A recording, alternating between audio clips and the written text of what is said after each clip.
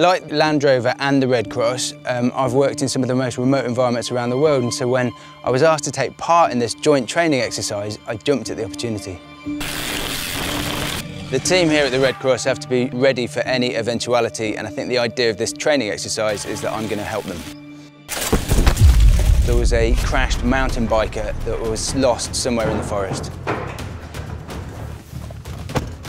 Okay. What are we doing? We're going to respond to a mountain bike accident, so put on the blue light and the sirens, then drive fast but safe.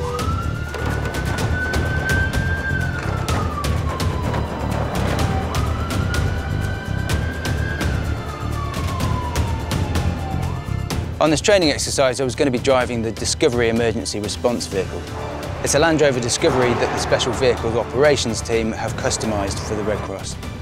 The vehicle is absolutely packed full of loads of high-tech equipment. It's got multiple radio systems, it's got satellite communications, it's got a drone which has got thermal imaging. You can actually push on the screen and tell the exact GPS location of where you're touching. It's a phenomenal piece of equipment. It's now a bit of rougher terrain, so we should change now the terrain response to rock mode and to low drive. I think it was very evident why they've chosen this Discovery for this modified vehicle, because it means that it can get over all of the terrain necessary to get to the casualty.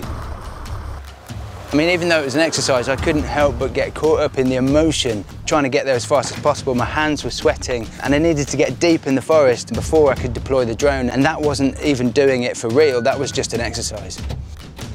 I can't imagine what it must be like actually doing that for real.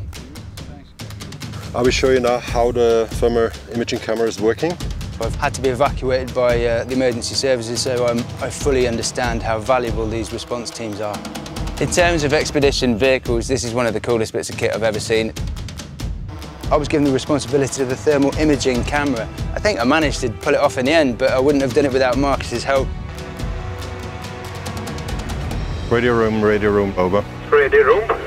We've located the missing mountain bike. The moment when the thermal imaging camera actually locked onto the casualty was utterly exhilarating. I just started buzzing because it showed that the bit of kit was doing exactly what it was designed to do.